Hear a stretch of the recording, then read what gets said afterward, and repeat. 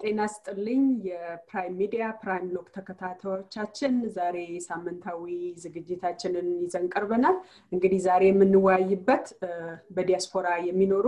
ኢትዮጵያውያን ለሀገራቸው ሊያበረክቱ የሚችሉ አስተዋጽዖ የተመለከተ ነው የምንወያየው እንግዲህ በዲያስፖራ የምንኖሩ ኢትዮጵያውያኖች እንደግል ቤተሰብን በመርዳት የተቸገረን በመርዳት በፖለቲካውም በኢኮኖሚውን እንደግል እንሳተፋለን ግን ጠቅለል ባለ እንደ አደረጃጀት ምን ያህል ኢኮኖሚ ላይ ተሳትፈናል ወይስ መሳተፍ እንችላለን የሚሉትን እንግዲህ በመጠቃቀስ ነው ከጓዶቼ ከተለመደው ከኢንጂነር ጋሻው ኢዳአ እንዲሁም ከወይዘሮ ለደት ሙላታና ከዶክተር ማርቆስ በቁቶ ጋር የምናደርገው ውይይት ነው እስኪ የዛሬው ውይይት ለመጀመር ዶክተር ማርቆስ ከርሰው ነው የሚጀምረው ዶክተር ማርቆስ በዲያስፖራ በብዙ ለረጅም ዓመት በፖለቲካም በቢዝነስም ውስጥ የተሳተፉ ናቸው በዚህ አንፃር እስካሁን እኔ እስከማቀው ደረጃ ብዙን ጊዜ በኢትዮጵያን ፖለቲካ ለማጠናከር ብዙ ነገር እንደሰሩ በግል ለማቃለሁኝ ግን በቢዝነሱም አሉበትና የዲያስፖራዎች ድርሻ የኢትዮጵያ ዲያስፖራዎች ድርሻ በኢትዮጵያ ውስጥ አስተዋጽኦናችን ምን መሆን አለበት የሚለውን እስቲ ከርሶ ልጀምር ዶክተር ማርቆስ ጥሩ ጥያቄ ነው በጣም አመሰግናለሁ ፕራይም ሚዲያ እንዲሁም አደይ ብርሃኔ እና ይሄ ጥያቄ በጣም አስፈላጊ ጥያቄ ነው እና እዚህ ውጭ ሀገር ሆነን ስንኖር ዋናው እዚህ ሀገር ያለው ምንድነው ያለን የኑሮአችን ላይፋችንን እና በቢዝነስም ሆነ በስራ ለማጠናከር ነው ያለው ትልቁ እንትን አሜሪካ ነገር ይሄ ነው ግን የወጣንበት አገር ኢትዮጵያ ብንወስድ አገራችን ናት ከዓለም ደረጃ አንፃር እንኳን ስናይ በአሁኑ ደረጃ the third poorest country in the world በዓለም ውስጥ በድህነት ሶስተኛ ደረጃ ላይ ያለች አገር ናት በዚሁ መጠን ደግሞ ስናይ ባለፉት ሜቢ 10 ዓመታት ወደ ላይ ለመውጣት በጣም ትግል እያደረገች ያለች አገር ናት ባለው ሪሰርች ስናይ ማለት ነው እና ያቺ አገር ፖለቲካውም ከኢኮኖሚ ጋር ነው የሚሄደው ዋናው ትግሉ ማድረግ ያለብን ከኢኮኖሚው ጋር ነው ህዝባችን በቀን አንድ ጊዜ በልቶ የሚኖር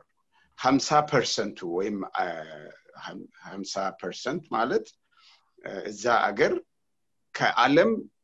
የድህነት ፖቨርቲ ላይን ምሉት አለ ከዓለም ፖቨርቲ ላይን በታች ናቸው 50% የኢትዮጵያ ህዝብ ግማሹ ዓለም ከምታስቀምጠው መስፈርት የድህነት መለኪያ አይን ከሱ በታች ናቸው ያ ማለት በጣም በጣም የሚያስፈራ ነገር ነው ማለት ነው እና ይሄ ህዝብ ወደፊት በዚህ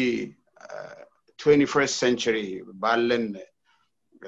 በቴክኖሎጂም ሆነ በኢኮኖሚ ዓለም እያደገች ባለች ጊዜ እቺ ሀገር በፖለቲካው ብቻ ሳትሆን ወደፊት አርቀን ማየት አለብን 50 30 40 ዓመት ብለን የዚች ሀገር ኢኮኖሚ ምን መሆን አለባት የሚል የመንግስት እይታ ያስፈልጋል ህዝቡም ይሄንን ትኩረት አድርጎ ማየት ያስፈልጋልና ዲያስፖራ ያለው ህዝብ በዚህን ሰዓት የሚኖረው አብዛኛው ያደጉት አገራት ውስጥ ነው የሚኖረው developed country western arab አገር ብትወስዱ ኤዥያ የትም አገር ብትወስዱ ዲያስፖራ ያለው ህዝብ በኢኮኖሚ ያደጉ አገር እያደጉ በጣም እያደጉ ባሉት አገራት ውስጥ ነው የምንኖረውና አብዛኛው ስራ ሰርቶ የሚኖር ህዝብ ነውና ኢንካም ያለው ህዝብ ነው የሚለፋ ህዝብ ነው እና ከኢትዮጵያ ህዝብ ይልቅ ትንሽ አቅም ያለው ህዝብ ነው እና ለምሳሌ አሜሪካ ብትወስዱ አሜሪካን አገር ውስጥ አሜሪካ በመታስቀምጠው መስፈርት poverty line በመታስቀምጠው ከውጪ የሚመጡ ኢሚግራንት በተሻለ ሁኔታ ነው ያሉት እና ጥሩ የሚሰሩ የራሳቸው ኑሮ የሚኖሩ ቋሚ የሆነ ገቢ ያላቸው ሰዎች ናቸውና ያን ሲያደርጉ ምንድነው በዚህ ባደገች አገር ውስጥ ያላቸውን ገንዘብና በጣም በሚሊዮን ዶላር የምንቀሳቀሱ አገር ውስጥ ኢንቨስት አድርገው ያላቸውን የኑሮ ደረጃ ወደ ላይ ማንሳቱ በጣም ይከብዳቸዋል ግን እንደ ኢትዮጵያ እንደ አገራቸው በጣም ደሃ አገር ላይ ግን ከአገሪቷ ህዝብ በጣም የተሻሉ ናቸው ዲያስፖራዎች እና በቁጥርም ደግሞ ባለፉት 30 አመታት ኢትዮጵያኖች ከያንዳንዱ ቤተሰብ ቢያንስ በጣም እርግጠኛ ነኝ about 60% ወይም 60% ቤተሰብ የሆነ አይነት የራሱ ዘመዱን ከባይሆን የሚያቆው ቤተሰቡን ካሳብ የሚያቆው ሰው ውጪ ያለው እና ሚሊየንስ ናቸው ውጭ ሀገር የሚኖሩት እና እነዚህ ሰዎች አገራቸው ላይ ፎከስ ካደረጉ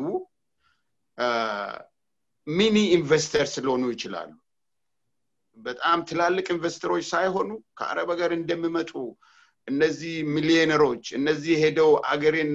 የሚበዘብዙ አይነት ለራሳቸው ጥቅም የአገሪቷን ሀብት ወደ አገራቸው የሚያወጡ ሳይሆኑ እነዚህ ኢትዮጵያኖች በሂደት በ10 አመት ትላልቅ ኢንቨስተሮች ሊሆኑ የሚችሉት እዛ ደሃ አገር ላይ ቢሰሩ ነው እና ዲያስፖራዎች የነሱ ትግል ብቻ ሳይሆን የኢትዮጵያ ተስፋ ናቸው እንደዛ ነው መታየት ያለበት ሪሶርስ ናቸው very resourceful እና ዲያስፖራዎች አገራቸውን ለማሳደግ ፕላኑ ቢኖርና መንግስቱም ሪሴፕቲቭ የሆነ ፖሊሲ ቢኖረው በሚቀጥሉት 20 አመት ለምሳሌ ዛሬ ቢጀምሩ በሚቀጥሉት 20 አመት ያቺን አገር ካለችበት ጂዲፒ ወይም ፐር ካፒታ ወደ ላይ ሊያወጡ ይችላሉ ግራፉን ብዬ ገምታለሁና የዲያስፖራው አቅሙን ነው እንግዲህ ምናየው ዲያስፖራው ሁሉም ሰው ኢንቨስት ማድረግ ይፈልጋል በአገሩ ሁሉም ሰው ኢንቨስት ማድረግ ይፈልጋል እና ግን የሆነ ችግር ስላለው ነው ፖቴንሻሉ አለው የዲያስፖራው ህዝብ አገሪቷን ለማሳደግ ይችላል የሚል እይታ ነው ያለኝ መስራት ያለብን ደግሞ በምን መልኩ ነው ዲያስፖራውና አገሪቷ ያሉ አገሩ የኢትዮጵያ የቢዝነስ የኢንቨስትመንት ፖሊሲው ሰላሙ ሁሉ ነገሩ ምን ያህል አመርቂ ነው ምን ያህል ሪሴፕቲቭ ነው የሚለው ነው እንግዲህ ጥያቄው እንጂ ዲያስፖራው ለኢትዮጵያ ህዝብ በጣም አስፈላጊ ነው ከትላልቅ ኢንቨስተሮች ይልቅ ኢትዮጵያኖች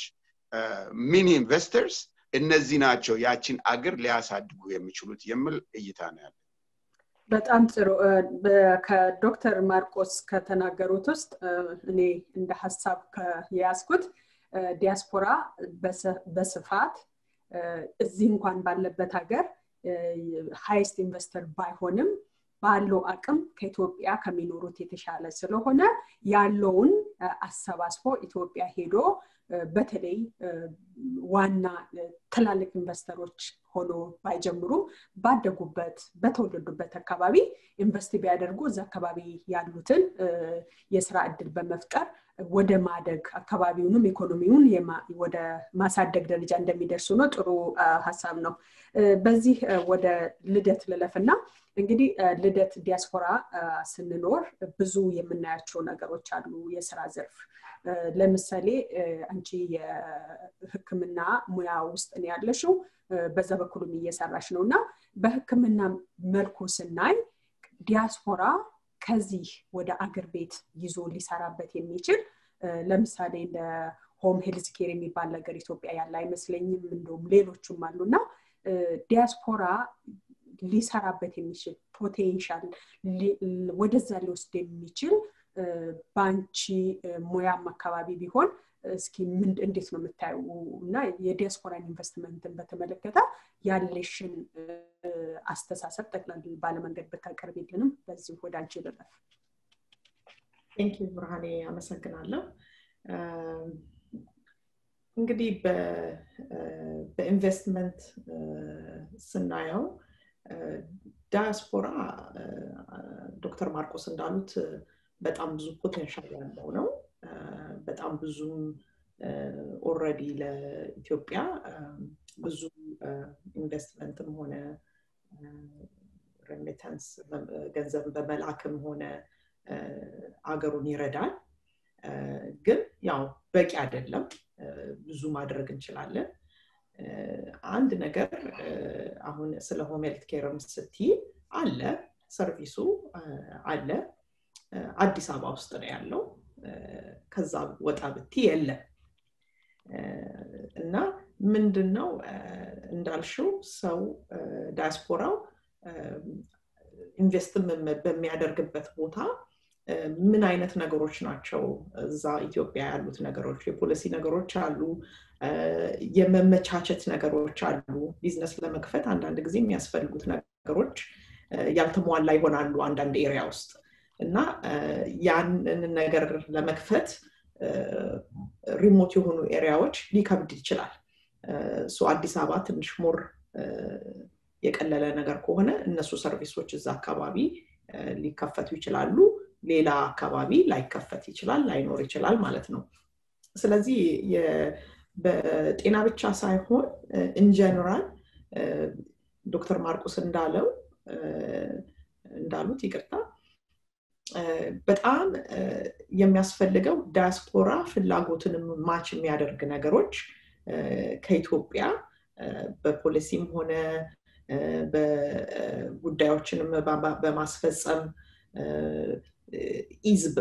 በቀላል ማድረግ እንደዚህ አይነት ነገር ክፍት ማድረግ ለዳያስፖራ እሱ ሁሉ በጣም ይረዳል። ዳያስፖራ በጣም ፖቴንሻሉም አለው። በጣም ብዙ ነገሮችን መስርቷል። አሁን ደግሞ ማይግሬሽንም እየጨመረ ስለመጣ ገንዘብ ወደዛ የሚላክበት መንገድ እየበዛ ነው።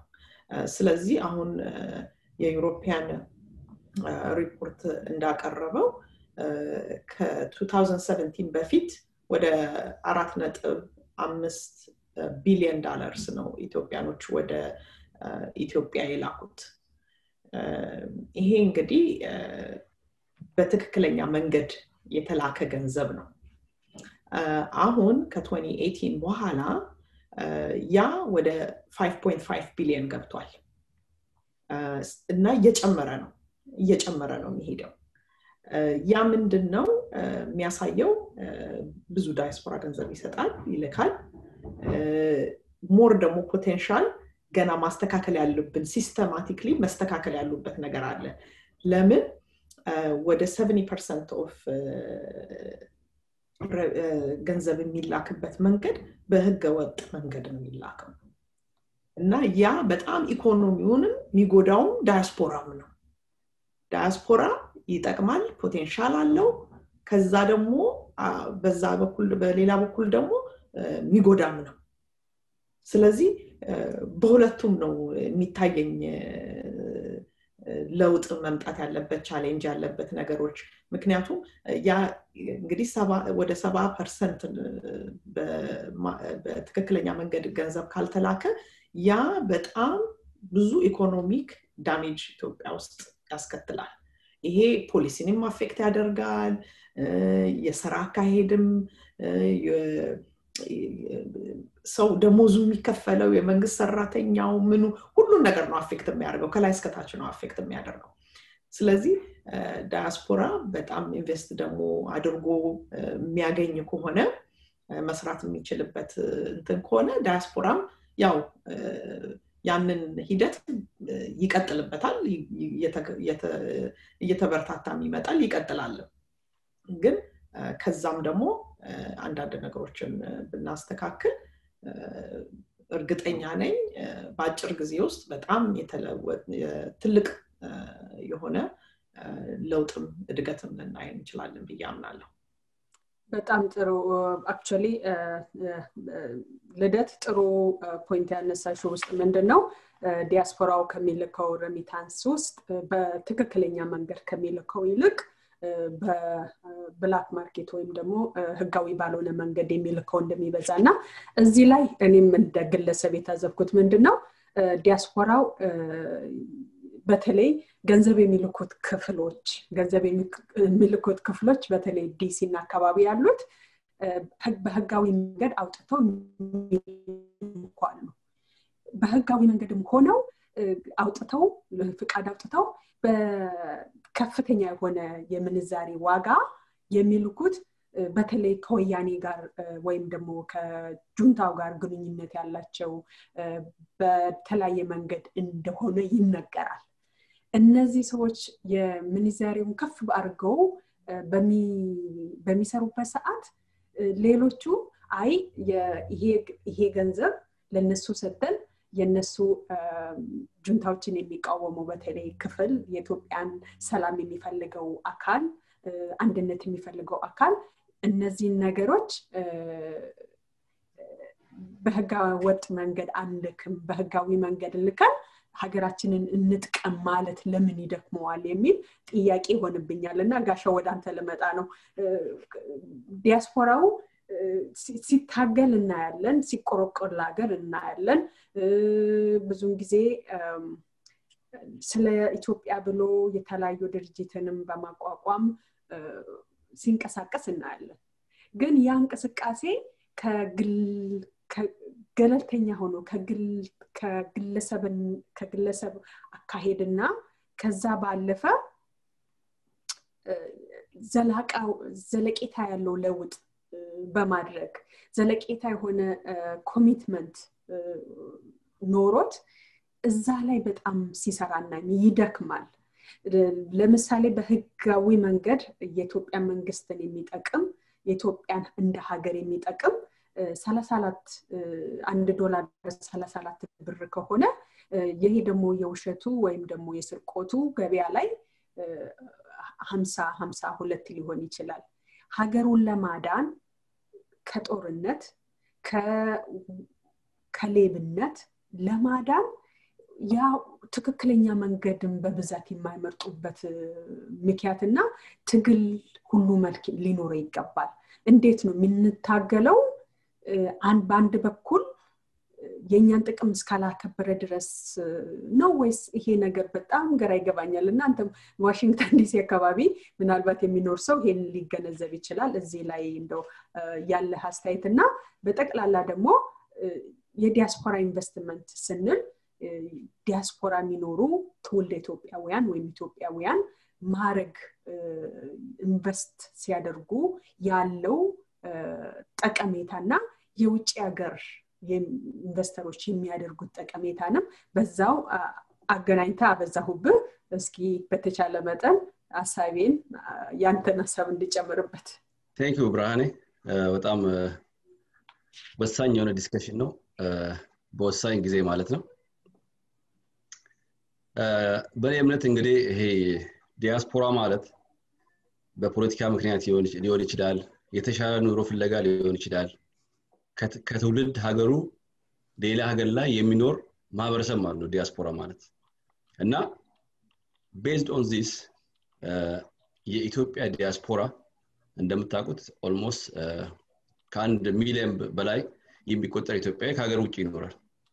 ይሄ ኢትዮጵያዊ ደግሞ በአብዛኛው ከሀገሩ የወጣው maybe ከ60% በላይ አብዛኛው ወይ ደግሞ ከ50% በላይ ከፖለቲካ ጋር በተገናኘ ነው። ስፔሻሊ እንግዲህ ትልቁ የኢትዮጵያ የዲያስፖራ ወይ ደግሞ ኢትዮጵያኖች ከሀገራቸው መውጣት የጀመሩት በደርግ ዘመን ነበር። ያኔ በቀይ ሽብር በመናም በነበረበት ጊዜ ማለት ነው በጣም ብዙ ወጣቶች ከሀገራቸው ለቀው ወጡ። በአሜሪካ በአውሮፓ በተለያዩ ሀገሮች ተበታትነው ይኖራሉ ማለት ነው። እና ኑሮአቸው እየገፉ ያው እንደምታውቁት ዶክተር ማርቆስ ቅድም እንደገለጹት የኢትዮጵያ እንደ ሀገር እና እንደ ህዝብ ያለንበት የኑሮ ደረጃ የኢኮኖሚ ደረጃ ከዓለም እንግዲህ ከታች 3ኛ ደረጃ ላይ ያለነው። ያ ማለት almost all ዓለም ላይ ያለ ሀገር ሁሉ ከኛ የተሻለ ኦፖርቹኒቲ አለው ማለት ነው ፖለቲካሊ ምናምን የተረጋጋ ነው ማለት ነውና ስለዚህ ከኢትዮጵያ ውጪ ወጥተን ስንኖር የተሻለ ኦፖርቹኒቲ አለ ማለት ነው ለሀገራችን እናበረከተ የምንችለው ግን እንደምታውቁት ትልቁ የኢትዮጵያ ዲያስፖራ ውጭ ሀገር የሚኖር ኢትዮጵያዊ ዲያስፖራና ሀገር ቤት ያለው መንግስት ወይ ደግሞ ከኢትዮጵያ ጋር መገናኘት የተጀመረው በትልቅ ፐርሰንት ባለፉት 27 ዓመት ውስጥ ነው ምክንያቱም ያው በደርግ ዘመን ያው የነበረው ሲስተም ሶሻሊዝም ነበረ ሞር ኦፍ በተለይ በዌስተርን ወርልድ የነበረው በአውሮፓ እና በአሜሪካ የነበረው ዲያስፖራ ከሀገሩ ጋር የሚያውቀው ነገር ወደ ሀገር ቤት ለወስዶ ማበርከት የሚችለው ነገር ለማበርከት በጣም ከባድ ነበር ስለዚህ ባለፉት 27 ዓመት ውስጥ ዲያስፖራውና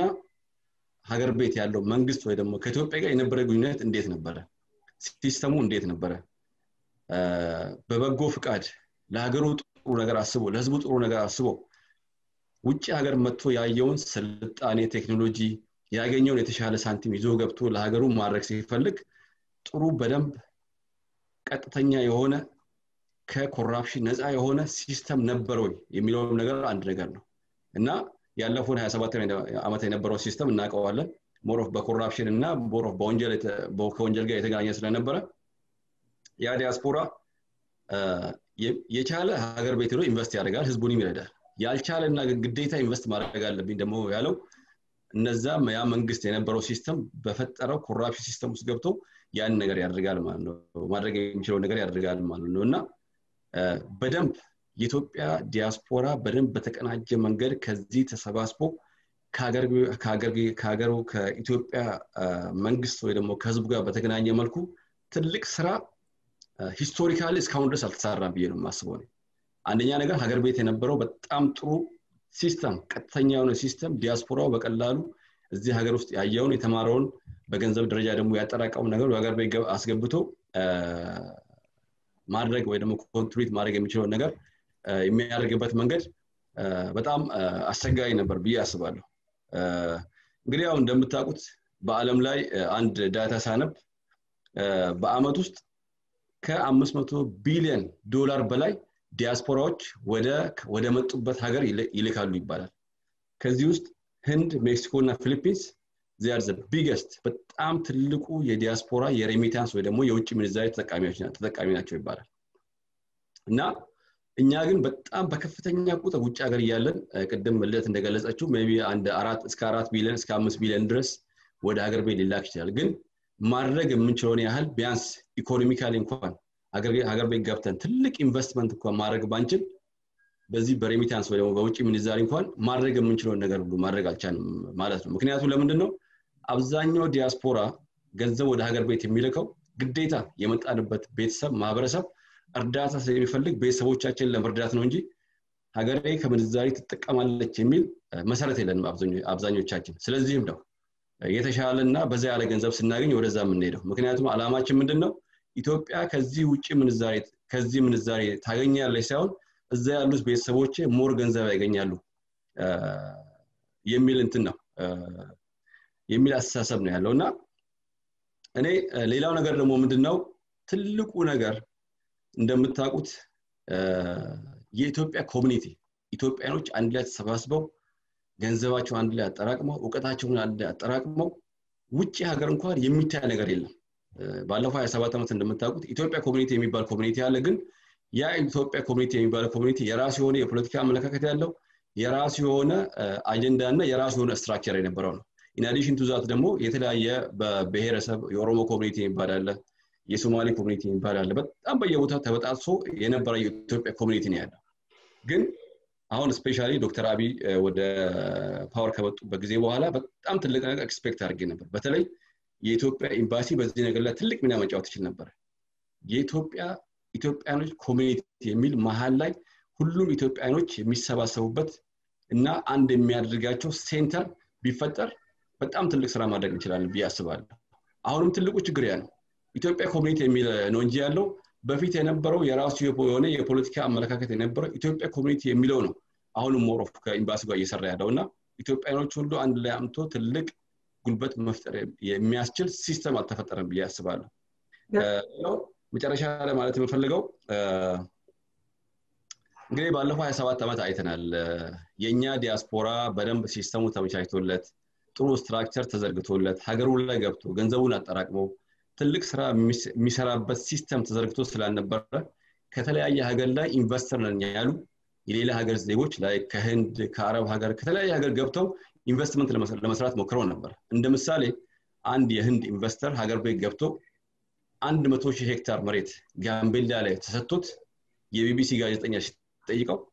በአለም ላይ ታይቶ የማይታወቅ 1 ሜትር ስኩዌር መሬት በአመት $1 ነው የገዛው ብሎ በጣም እየሳቀ ሲናገር ነበር ይሄ ነው የሆነበት ምክንያት ምንድነው ውጪ ሀገር ያለው የኢትዮጵያ ዲያስፖራ የምንዛሪ ኢትዮጵያ መንግስት እንግዲህ ምንዛሪ እጥረት አለብኝ ብሏል ያ ፖቴንሻል እኛ ጋር አለ አንደኛ ነገር ሁለተኛ ነገር ደግሞ መንግስትም የሆነ ግልጽና በደንብ ስትራክቸር ሆኖ የተቀመጠ ነገር ስላልነበረ ያ ክፍተት ስለነበረ እንደነዚህ አይነት ሌቦች ሰዎች በዛ መሃል ይገቡና በአገሪቷ ላይ እንደዚህ አይነት አድቫንቴጅ ይመታሉ ማለት ነውና ያ ኢንቨስተርም ሀገር ቤት ገብቶ በጣም ብዙ ኦልሞስት ወንጀል የሚመስል ነገር ሰርቶ ሀገር ቤት ወጣ ማለት ነውና እኛ አንድ ላይ ተደራጅተን ትልቅ ጉልበት ፈጥረን ፋይናንሳችን አንድ ላይ አጠናክረን ወደ ሀገር ቤት አንደኛ ሀገርን መርዳት ማለት ህዝብን መርዳት ማለት ነው ፖለቲካን መርዳት ማለት አይደለም የመጣንበትን ህዝብ አስበን ትልቅ ጉልበት የሚፈጥር አንደኛ ነገር ይሄንን ጋፕ መፍጠር እንችላለን ዝም ብሎ በቃ የተገኘው ብቻ የውጭ ምንዛሪ ያለ ብቻ ያለ አንድ የውጭ ኢንቨስተር ብቻ ዘሎ አንደኛ ሀገሪቷ ላይ ያለውን እኛ ከስንት ጊዜ ይዘን የመጣነውን የኢትዮጵያኖች ኢንዲጂነስ የሆነ ቫልዩ ሱራሱ አንደኛ አደጋ ውስጥ አይገባም ሁለተኛ ነገር ደግሞ እነሱ አድቫንቴጅ ብቻ መምታ ነው ይፈልጉት ምክንያቱም ዘዶን ኬር ህዝቡ ይተቀማል ሀገሪቱ ተጠቀማለች የሚል አስተሳሰብ ስለሌላቸው ያንን ጋፕ ለመሙላት የኛ መጠናከር በጣም ትልቅ ሚና ይጫወታል ብዬ አስባለሁ ያው ይሄን ለማለት ፈልጌ ነው ታንክ ዩ በጣም ጥሩ ጋሻው እንግዲህ የውጪ ዜጎች በሚመጡበት ሰዓት የራሳቸው ባህል የውጪ ዜጋ እንደ ኢንቨስትመንት ያስፈልጋል ግን የውጪ ዜጎች ሲመጡ የራሳቸውን ባህል ይዞ ይመጣሉ ያንን የራሳቸውን ባህል ይዞ ሲመጡ ካለው የኛ በተለይ ኢትዮጵያውያኖች በጣም ሩህሩህነን በጣም የሌላውን ባህልም የመቀበል እኔ ሀገር ቤት ሰርቻለሁኝና አይቻለሁ እኔና ነጭ አንድ ላይ ነበር የምንሄደውና ለነጭ ያላቸውን ቫልዩ ሳይ ብዙ ወደ ሌላው የመሳብ ነገር ሂደትም ስላለ ኢትዮጵያውያኖች ተደራጅተው ኢንቨስት ቢያደርጉ የራሳቸውን ባህልም የራሳቸውን ኖርምን መጠበቅ እድል ይሰጣቸዋል ያ በጣም አስፈላጊ ነው እና ኢትዮጵያውያኖች ተደራጅተው አንድ ላይ ለሀገሪቷ እድገት መስራት አለብን የሚል ነው በዚህ በኩል ወደ ዶክተር ማርቆስ ስለመጣ ነው ዶክተር ማርቆስ እንግዲህ ኢትዮጵያውያኖች ብዙ ውጭ ሀገር ስናይ በተለይ ሶሻሉ ላይ ክርስትናው ላይ ለክሶ ላይ የመሰባሰብ የመቀባበር ብዙ እንደ ባህል ነው ብዙ ነው ግን አብሮ መጥቶ የሆነ ቁም ነገር ለመስራት ላይ የሚያንሰን ነገር አለ አንድ ላይ ተደራጅቶ አንድ ነገር ይዞ ያንን የማሳካት የተጀመረ ነገር የመጨረስ የሆነ በፖለቲካም ሲታይ በኢኮኖሚም ሲታይ በከግለሰብነት ያለፈ እንደ ኢንስቲትዩሽን የተጠናከረ ኢንስቲትዩሽን አደራጅተን ያ ኢንስቲትዩሽን እዚህ የተማረው ሙያ በዲያስፖራ ውስጥ የተማረው ሙያ የተለያየ ነገር ለሀገሩ የማድረስ ላይ እጥረት ያለ ይመስለኛል በእኔ አስተሳሰብ እና ትልቅ ኮሚኒቲ ውስጥ ነው ያሉት ዶክተር ማርቆስ በማደራጀትም ብዙ ስራ ሰርቷልና ይሄን ነገር ለመቅረፍ በመንግስትስ በኩል ያለው የፖሊሲ ጥረት አለ የዲያስፖራ ፖሊሲ ምን እንደሆነ ግልጽ የሆነ ፖሊሲ በአዲሱ በለውጡ የሚመራ መንግስት አላየንም እና ያንንም ለመጠየቅ ኢንፎርስም ለማድረግ የፖሊሲ ለውጥም እንዲኖረው ለማድረግ በአደረጃጀት ላይ ያሉትን ምክርና ምን ማድረግ አለበት የሚለው የዲያስፖራ አደረጃጀት ማጠንከር እና የፖሊሲ ለውጥ ለማምጣት አቅም እንዲኖረን የማድረግና እንዲሁም ለኢንቨስትመንት እንቅፋት የሆኑትን በዲያስፖራ ነው በኢትዮጵያ መንግስት የሚሰጡት መልእክት ካለ የመጨረሻ ዕድል ለዶክተር ማርቆስ ጥሩ ጥያቄ ነው ዲስከሽን ነው እኔ የማየው በዚህ መልኩ ነው ቢዝነስ ጥቅም ሁሉ ጊዜ ወደ ራስሽ ነው ወደ ራስህ ነው ወደ ግለሰብ ነው ወደ ግሩፕ አይደለም ሰዎች የራሳቸው ኢንትረስት ሊኖራቸው ይገባቸዋል ሰዎች አንድ እንደ ተረት ነገር ልንገራችሁ እግዚአብሔር ሁለት ሰዎችን ጥያቄ ጠየቃቸውና ምንድነው ብሎ የጠየቃቸው ለአንደኛው ሰውዬ አንተ በመጠየቀኝ ደብል አድርጌ ነው የሚሰጠውና አንተ ግን የፈለከው ነገር ጠይቀኛል የምትፈልገው ነገር ይሄ ማለት የፈለኩት ምንድነው ሰው ለራሱ ነው የምፈልገው እንጂ ኢንትረስት የግሩፕ ኢንትረስት ሰዎች ውስጥ የለም ያን ተረት ላቆየው ሌላ ጊዜ ተጠቀምበታለሁ እንዲያው ሐሳቤን ቀየርኩኝ እና ይሄ ቅድም አሁን ያልሹ ለምሳሌ ገንዘብ ወደ አገር ቤት የመላክ $30 እያለ በ$30 $50 እያለ በ$30 አገሩን ለመጥቀም ለምን አይልክም በፍጹም አይልክም እኔም አልልክም እማየውኮ እኔ ያለችኝ $1000 500 ምትሆንልኝ ከሆነ 500,000 ምትሆንልኝ ለምን በ300,000 ልካለሁ እኔ ደሃ ነኝ ህዝቤ ደሃ ነው መንግስቱ ነው ያን ስትራቴጂ መቀየስ ያለበት ሰው ብሩን ለምንድን ነው መልከው first of all አሁን ኢትዮጵያኖች አገር ቤት ይሄ 5 ቢሊዮን የሚባለው ለምን እንደሆነ ታውቃላችሁ ለምን 20 ቢሊዮን አልሆነ ኢትዮጵያኖች ወደ አገር ቤት ብር የሚልኩት ዘመዶቻቸውን ለመርዳት ብቻ ነው ትንሽ ቀንሰው ነው የሚልኩት ግን በራሳቸው ይሄን እሰራለሁ ይሄን በየወሩ አሁን ለምሳሌ የኢትዮጵያ መንግስት ፖሊሲ ቢኖረው የውጭውን አገር ህዝብ ለመሳብ እዛ ለምሳሌ $100,000 ቢያበድረኝ ከኢትዮጵያ ንግድ ባንክ ምትከፍለው ግን በዶላር ነው ብለኝ እኔ እኮ ለተቀን ብር ስልክ ነው ሞሎ ማለት ነው በባንክ ከዚህ በኋላ በኢሌጋል መንገድ አልልክም ምክንያቱም በቂ ገንዘብ አይኖርኝም ምክንያቱም I'm busy investing my money down there ሰዎቹን በምን መንገድ ነው ምንይዘው የሚል ስትራቴጂ ያስፈልጋል እንጂ ብላክ ማርኬት ዓለም ላይ ማንንም ወንድምሽ ላይ እንኳን አይሰራም እህትሽ ጥሩ ቀሚስ ለራሷ ነው የምትወስደው ላንቺ አይደለም የምትሰጠው ሰው ለመንግስት አልፌ ገንዘብ ልስጥ አይልም እዚህ ሀገር እኮ አሜሪካን ውስጥ ቁጭ ብለው አሁን አንኤምፕሎይመንት አያችሁ አይደል አገሬ ለምን ይጎዳለው አይሉም የተቻላቸው ነው አይል መውሰድ ነው ብር ስጡን ነው ስለዚህ በእኔ አመለካከት ይሄ የኢንቨስትመንት ጉዳይ there is a big potential ያልተጠቀመው የኢትዮጵያ መንግስት ነው ህዝቡ አይደለም they need to be receptive very strategic በምን መልኩ ነው መሬቱ ቁጭ ብሏል እዛ ሀገር ባዶ ነው አንድ ሰው ነው በማረሻ ሲያርስ ሙለው ለምንድን ነው አስበውበት ይሄ ህዝብ ገብቶ ኢንቨስት አድርጎ አገሪቷን እንዲቀይር ፖሊሲ የማይቀይሩት በሚሊዮን ብር ለኔ ለመሸጥ ለምሳሌ አንድ ምሳሌ ልስጣችሁ አንድ ሰው አጋጠመኝ አገር ቤት የምግብ ፉድ ፕሮሰሲንግ እንትን ሰራለው ብሎ ጠይቆ እዚህ አሜሪካን ውስጥ ቁጭ ብሎ 5ኛ አመቱ ነው እስከ አሁን አንድ ነገር ሳገኝ መልስ ሳገኝ ላይሰንስ ሳገኝ ማለት ነው 5ኛ አመቱ ነው ሌላው ደግሞ ይዞ ሄደውን ብር ከግማሽ about 70%ን ጨርሶ መጣ ምንም ነገር ሳይሰራበት በጉቦ በምን ታዲያ እንዴት ዳያስፖራው እንዴት ብሩን ወደዛ ይልካል እንዴት ይሰራል ስለዚህ ያቺን አገር የኛ አገር ነች ከዛች አገር እኛም ስቴክ አለን እንድታድግ እንፈልጋለን አሁን እኛም ምን ጠይቀው አንደኛ የዲያስፖራው ህዝብ ይሄን ጥያቄ መጠየቅ አለበት አገሬን አሳድጋለሁ አገሬ ላይ ኢንቨስት ማድረግ ፈልጋለሁ እና መንገድ ስጠኝ ማለት አለበት የኢትዮጵያ መንግስት ደግሞ የኢንቨስትመንት ፖሊሲ በየገጠሩ በየከተማው በየክልሉ የኢንቨስት ፖሊሲውን መልቀቅ አለበት ያ ነው የብር ይሄ የገንዘብ የብላክ ማርኬት ይሄ all this በፍጹም አይቆምም ናይጄሪያ ብላክ ማርኬት ነው ኤዥያ ብላክ ማርኬት ነው ኤቭሪዌር ብላክ ማርኬት ነው ያለው ስለዚህ እኔ የምለው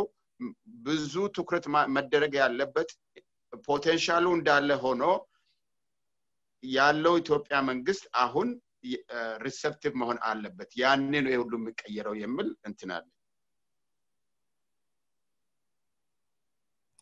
ዶክተር ማርቆስ እንግዲህ ማታርጎታል መንግስት የኢትዮጵያ መንግስት ራሱ ዲያስፖራን ለመጋበዝ ዝግጁ መሆን አለበት ፖሊሲውን ማስተካከል አለበት የሚል ጥሩ መልእክት ነው ምክንያቱም እኛ እዚህ ሀገር መተን የተማነው ነገር አለ የጉድ ከስተመር ሰርቪስ ጉቦ ያሌለበት ሐስል ያሌለበት አንድ ቢዝነስ ላይሰንስ ለማውጣት በቤታችን ቁጭ ብለን ባለንበት በኮምፒውተር ኦንላይን ገብተን አፕላይ አድርገን የምንፈልገውን ቢዝነስ ላይሰንስ ባንክ ሲስተም ባንኪንግ ሲስተሙ ግዴታ ባንክ መሄድ የለብንም ኦንላይን የሚጠየቀውን ኢንፎርሜሽን ሰጥተን ገቢያችንን እናሳውቀን በቀላሉ ብድርም የቢዝነስ ሎንም የማግኘት የተለያዩ ነገር ይሄን ለምደናል ላይክ እጅ ላይ ሶ እዚህ አካባቢ ላይክ በተለይ ልደት እኔ ከኢትዮጵያ ስመጣ አድጌ ነው ሰርቼ ኢትዮጵያ ባህሉን ብሮክራሲውን ሁሉን ነገር አይቼን መጣሁት አንቺ ግን እድገትሽ እዚህ ነው ላንቺ በለጠ የሚከብድሽ ይመስለኛል ኢትዮጵያ ገብቶ የመስራት እና እዚህ ከለመሹ አንፃር የኢትዮጵያ መንግስት ምን አይነት ለውጥ ማድረግ አለበት በተለይ የኛ ትውልደ ኢትዮጵያ የሆኑት የኛ ሰከንድ ልጆቻችን በተለይ እዚህ ሀገር ውስጥ ብዙ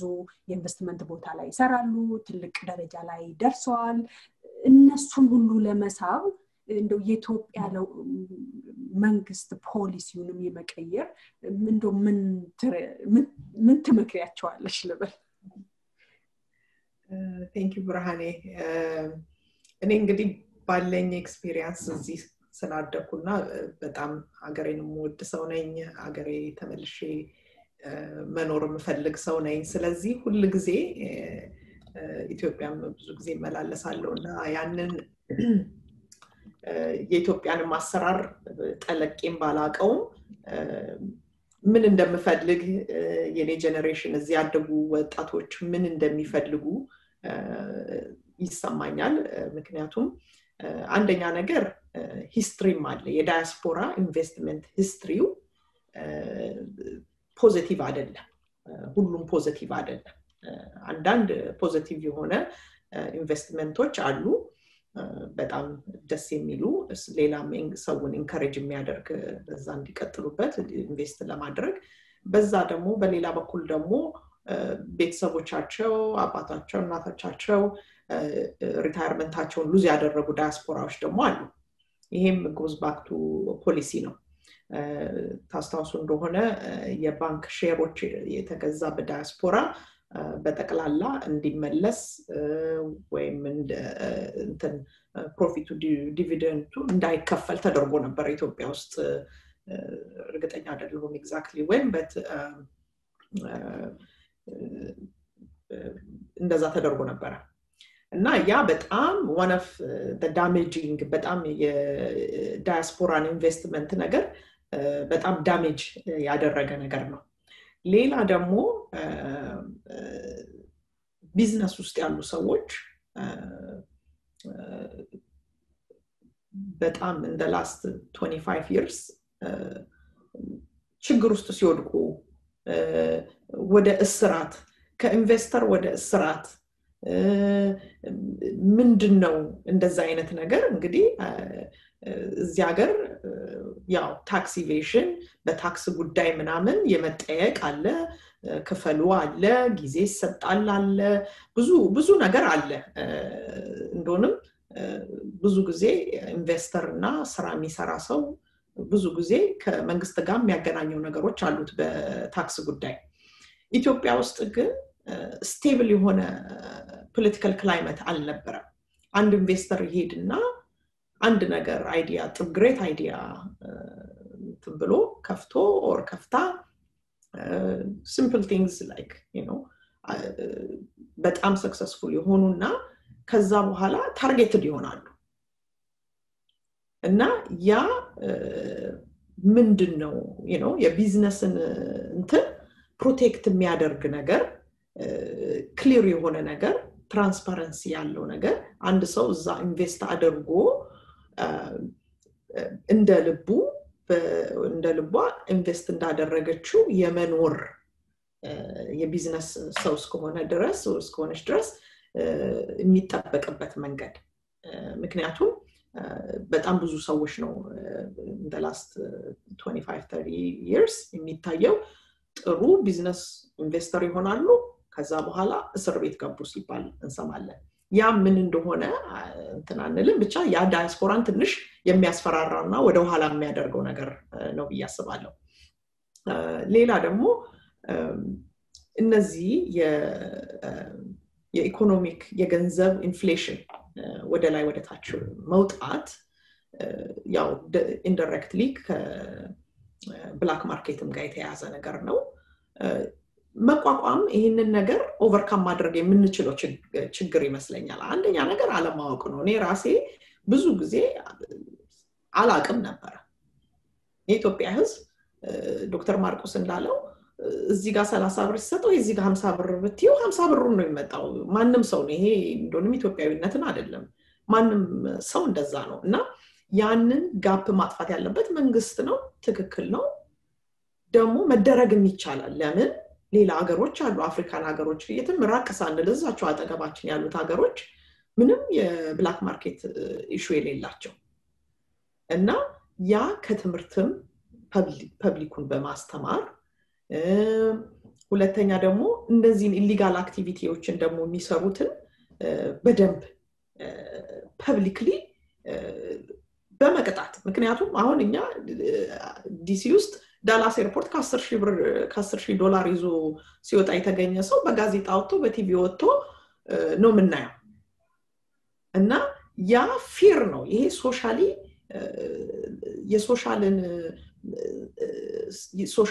ሶሻልም ኮንትሮል ማድረግ እንችላለን በዚህም በኩል ደግሞ በፖሊሲም ቼንጅ ማምጣት እንችላለን እና ኢንከሬጅ መደረግ አለበት ኢትዮጵያ ውስጥ ብላክ ማርኬት የሚነግድ ሰው ከተያዘ I'm sure rules and regulation አለ ግን ያ ኒውስ አይሰማም እና as a diaspora እንደዚህ አይነት ነገሮች ሞር ያስፈራል እዛ ሄጄ መከሰር እዛ ሄጄ ነገሮች ላይ ሆኑልኝ ይችላሉ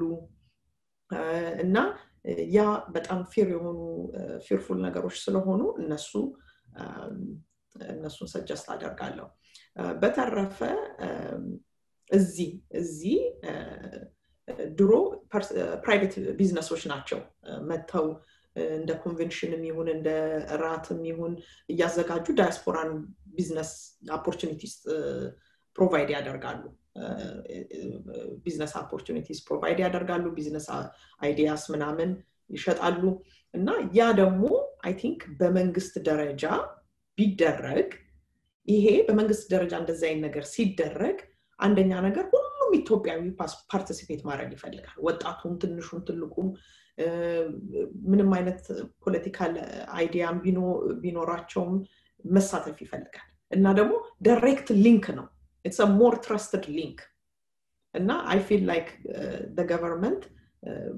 opportunity ያለውን opportunity ለዳያስፖራ መጥቶ ፕሬዘንት ማድረግ የሚኖርበታል ብዬ አስባለሁ ይሄ ነው እንግዲህ የመጣልኝ ለጊዜው ጥሩ ነው እንግዲህ የዲያስፖራ ጉዳይ እንዲሁ ባጭሩ እንቀጥላለን ይሄ ዲስከሽን ይቀጥላል ስለ ዲያስፖራ ኢንቨስትመንት እና ዲያስፖራ ኢንቨስተርስ የሚለው ነገር ይቀጥላል ግን ጋሹ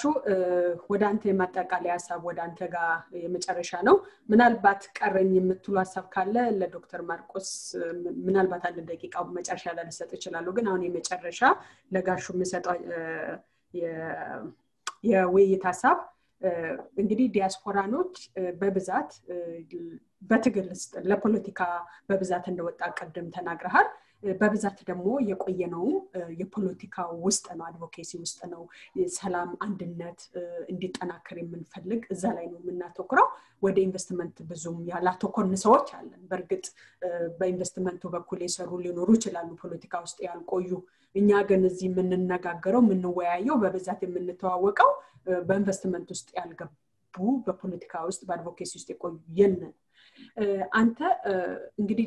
እየቆየ ነው ምን ፈልገው ያገሪቷን መረጋጋት ያገሪቷን ሰላም ያ እንዲመጣ ነው የህዝቡን እኩልነት የሚጠብቅ ስርዓትን እስኪመጣ ነው አሁን ባለን እስካሁን ባለን ልምድ በእድሜያችን ውስጥ ካየነው ስርዓት ውስጥ የህዝብን አንድነት የኢትዮጵያዊነትን የሚያንጸባርቅ አንድነት እኩልነት የሚያንጸባርቅ መንግስት ነው እንግዲህ አሁን የዶክተር አብይን ካሉት ውስጥ የምናየው ምን ደግፈውም እንደዛ ስለሆነ ነው እና የበለጠ ደግሞ ግን አገር ውስጥ ደግሞ ምን አለ የዶክተር አብይ ምኞት ኢትዮጵያን ወደ ከሰላም ወደ ብልጽግና የማስተላለፍ ራዕይም ኖሮት እየሰራ ያለ ግን የውስጥ አለመረጋጋቶች የተለያዩ ነገሮች አሉ የውስጥ አለመረጋጋት አለ እና ይሄን ነገር ምን ቶሎ ቋጭቶ ወደ ህዝቡ ወደ በተለይ ዲያስፖራው ወደ ኢንቨስትመንት አምሮ እንዲመለስ መንግስት ምን ማድረግ አለበት ምናልባት ወደ ምርጫም እየሄዱ ነው ከምርጫ በኋላ የሚስተካከሉ ሊኖሩ ይችላሉ ግን አንተ እንደ ዲያስፖራ ኢንቨስትመንት ኢንተረስት እንዲኖረው መንግስት ምን ማድረግ አለበት የሚል ያንተን የመጠቃለያ ሐሳብ እንድሰጠን ነው አመሰግናለሁ እሺ አመሰግናለሁ ብርሃኔ እኔ ማለት የምፈልገው ምንድነው እንግዲህ እንደምታውቁት የሂውማን ሳይኮሎጂ የሚባለው ለግለሰብ ብቻ ሳይሆን ለሀገርም ለመንግስትም ለግሩፕም ይሰራል እና ዲያስፖራው ሀገር ቤት በማስ በብዛት ሄዶ ኢንቨስት እንዲያደርግ ሀገር ቤት እንዲገባ ምናምን ለመጀመሪያ ጊዜ የተጀመረው አይ ቲንክ የዛሬ 15 ዓመት 20 ዓመት ምናምን ሞር ደግሞ በኢትዮጵያ ሚሊኒየም መሰለኝ በ2000 ዓመተ ምህረት እና ሁሉ ጊዜ ያ ካልቸር ለመጀመሪያ ጊዜ ሲጀመር መንግስት እንደዛ ያደረገበት ዋናው ምክንያት ዲያስፖራው ሀገር ቤት ገብቶ ኢንቨስት እንዲያደርግ ህዝቡ እንዲቀይር ስልጣኔ እንዲያመጣ ምናምን ሳይሆን የፖለቲካ ሚሽን ነበረው መጀመሪያ ሲጀመር ራሱ ባህሉ ማለት ነው ሳይኮሎጂው ራሱ መንግስት ዲያስፖራውን ለመያዝ ለራሱ ጥቅም ሲል ነበር ያን ነገር በር መጀመሪያ የከፈተው ማለት ነው እና ሲጀመር ራሱ ያን ዴቨሎፕ ሆነ የነበረው ካልቸር በዛ መንገድ ነበር ዴቨሎፕ ያደረገው እና አጀማመሩም አንደኛ ቅድም ልለት እንዳለችው ባንክ ሼር መግዛት ሲያላክ ተባለ መጨረሻ ትንሽ ቆዩና ዲያስፖራውና መንግስት ፖለቲካሊ በጣም የነበረው ችግር የተካረረ ሲመጣ ደግሞ ህግ ቀየሩና ገንዘባችሁ ከዚህ በኋላ ወለዱን አንሰጣችሁ ምናምን ብሎ ህግ ሁሉ መቀየር ጀመሩ ማለት ነው ሁለተኛው ነገር ደግሞ መንግስት ዲያስፖራ ሲመለከት ዲያስፖራ ውስጥ ሰብሰብ ብለን ትልቅ ሆነን የሰለጠነ ሀገር ላይ ኖረን ትልቅ ኦፖርቹኒቲ ያለበት ሀገር ላይ ኖረን ለሀገራችን ትልቅ ነገር ማድረግ የምንችልበት ሀገር ላይ ኖረን መንግስት እኛን ከሀገር ቤት ወደዚህ ሲመለከተን እኛ ውስጥ ምን የሚያጓጓው ነገር አለ ለመሆኑ ፖለቲካሊ የኢትዮጵያ ህዝብ ችግር የኢትዮጵያ ተረጋግቶ አንደቱ ተጠናክሮ የሚያምር ነገር እኛ ጋር ፈጥረን አይተናል ወይ ዲያስፖራው ራሱ ምን የሚያጓጓው ነገር ዲያስፖራ ጋር አለ እና ብዙ መንግስት ራሱ ዲያስፖራውን በፍርሃት የሚያዩ ይመስለኛል የሆነ በቃ ያለውን ፖቴንሻል ማለት ነው በቃ አንደኛ ያለንን ፖቴንሻል ለሰብሰብ አድርገን ትልቅ ነገር ለሀገራችን ማድረግ አልቻልንም ሁለተኛ ነገር ደግሞ የሰው ልጅ ስልጣኔም እንደሆነ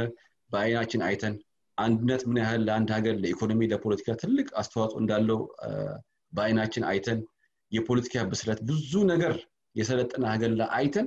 ያንን ነገር ወደ ሀገር ቤት ከመሰራችን በፊት እኛው መሃል ላይ ራሱ ያን ነገር መጀመሪያ መፍጠር መቻል አለበት መንግስት እኛ ላይ ሲጓጓና እምነት ሲፈጥር ነው ለኛ ጥሩ ሲስተም ክሬት ማድረግ የሚችለው ብዬ ነው የማስበው እና መንግስት ብቻ ሳይሆን ዲያስፖራ ራሱ በጣም ከዲያስፖራ በጣም ብዙ የሚጠበቁ ነገሮች አሉ ብዬ አስባለሁ እና አንደኛ ዲያስፖራ በዚህ ነገር ላይ ራሱ በጣም መስራት አለበት